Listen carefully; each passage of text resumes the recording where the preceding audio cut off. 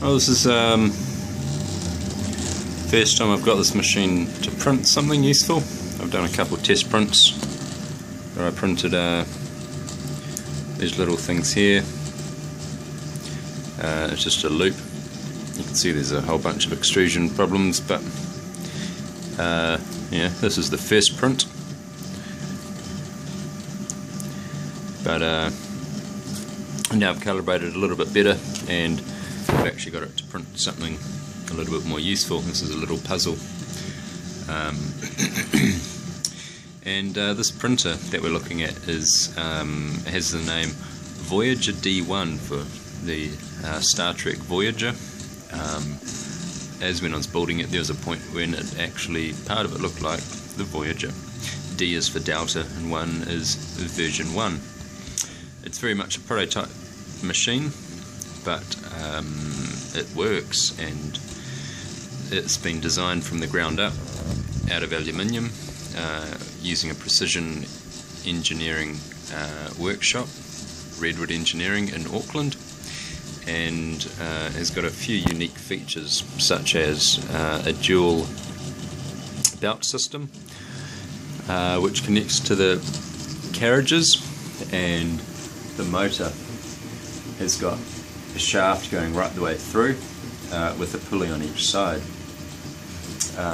The width between centres of these 12mm smooth rods is about 114 millimeters, and the width between centres from the bulls here I think might be 70 or 86 or something. The carriage is made out of 3mm plate of aluminium, laser cut, and then bent at 45 degrees to make that angle there. The balls are a pretty low quality ball bearing from a kid's toy, and they've got a hole in it with a 9mm kite rod, and are attached via this spring system which I've invented, and that pulls everything together and stops everything falling apart. There are no magnets holding it together, but of course without the springs you could put magnets behind, you know, put magnets simply straight across there, and this will work just like a magnetic system in the same fashion. It's there's advantages of either design. And the hot end on it is the first hot end I've ever had on a 3D printer. It's been going for over a year now, and still working, so I put it on this machine. The ball bearings are 15mm ball bearings, and they're 250mm long between centre to centre, and those holes in the back of the carriages are 11mm in diameter. The electronics is probably giving this the most improvement of anything else. This is a smoothie board based electronics, and it's running on a 32-bit ARM microcontroller and running 32 steps micro stepping stepper controller as well, so it's a massive improvement on resolution to the stepper motors and smoothness of the frequency and steps. I think this is 120 megahertz CPU driving it. It's running on a 12 volt system, but it can be easy enough upgraded to 24 volts simply by using a 24 volt power supply, and then reducing the hot end and heated bed and fans to about 50% using pulse width modulation. That way you can keep 24 volts on the stepper motors, and that gives you a lot better performance. These stepper motors are NEMA 23 stepper motors as opposed to the NEMA 17, which are found in most 3D printers. NEMA 23 are more commonly found on little CNC machines. and this machine is a little bit more powerful than the average 3D printer, so I've put some better stepper drivers and stuff on it.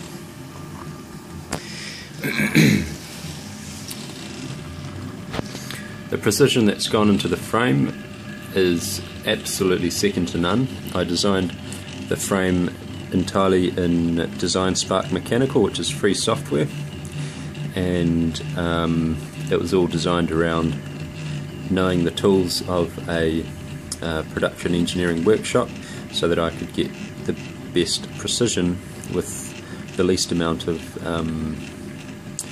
processes involved to make each part.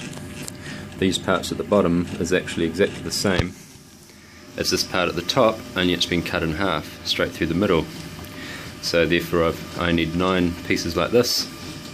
This piece here is simply the same as that, but it's been turned over 180 degrees to give you the mirror image. And everything's been precision engineered to upwards of 0.1mm to 0.01mm on some parts.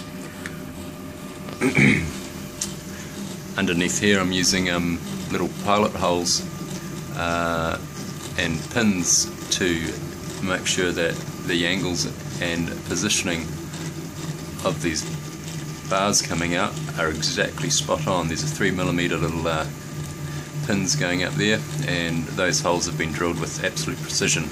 The screws are simply holding it in place, but the pins are what's giving it its precision. And that's an engineering technique that is what you do if you want really good precision. The extruder is just an old extruder that I was running on another machine. I just pulled it off and whacked it straight on here for the purpose of getting up and printing as fast as possible.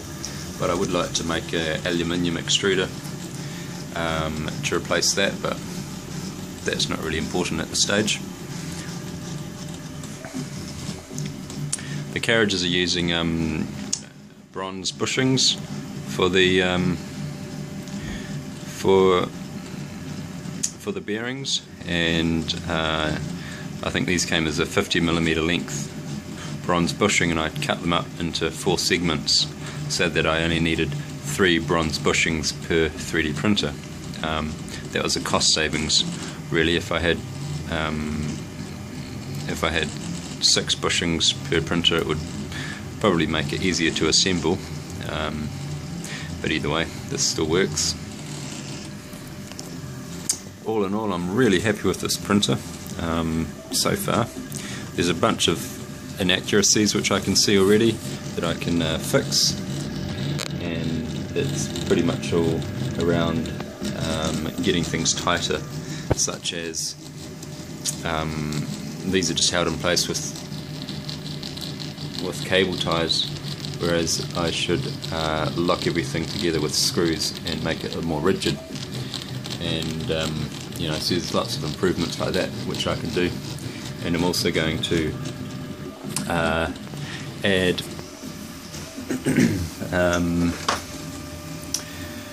basically rubber isolated dampers for the motors. These here go in here. However, at the moment this is too wide to fit within this design, so I have to modify it a different way in order to be able to fit these in the system. But once I add these here, that will reduce pretty much all the vibration and also make it quieter to print. So here it is, the Voyager D1. I hope you've enjoyed it, and this is going to be for sale. Price is between 1,600 and 1,800 New Zealand dollars. We haven't figured out all the nuts and bolts, but it will be hopefully around that price, and it will come as a kit set. It's very much an advanced printer. I would not recommend it as a first time printer. However, it's got some really great features when it comes to calibration, as the things put together so accurately that the calibration is extremely simple and quick. It took about 5 or 6 minutes to calibrate it after I'd put it together, and I've even made a calibration guide specifically to do it quickly. For the calibration you need, of course, a dial indicator and that's just a little bit that I made that attaches straight onto the top here. I can pull this off and put the dial indicator on, and then we're away. So yeah, hope you like that. I'm Tim Jacobson, and yeah, enjoy. All these files will be released through my GitHub account sometime in the next couple of weeks, where you can download everything and start tattooing yourself. Thank you.